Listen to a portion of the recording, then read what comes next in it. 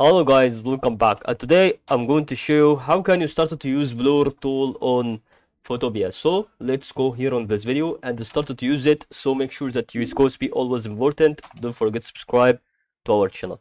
Okay, so all you have to do just to go here on Photopea, and now we started to click on this icon here. Okay, let me show you now this icon here, and as you can see, blur tool, I click on it. So once you click on it here, right click, okay, and then click on blur tool. This is gonna appear for you like this.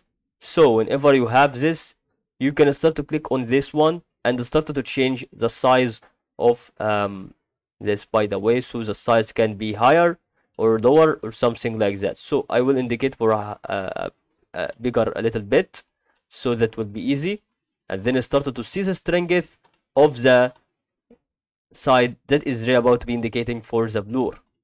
Also, you can see here right now, if I made the full strength blur, let's see what will happen. So here it is. I started to maximize this part here. I would like to rasterize. I don't know what is it, but okay. Okay, let's maximize this. Okay, here we are.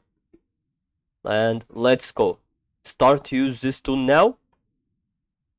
And as you can see, it seems that the screen goes out like, okay, it's really blurring, and you see that it's not going to be accurate screen. So just to try to find out how this is done. Okay, so as you can see here, I started to blur the screen now again after I return it to its original,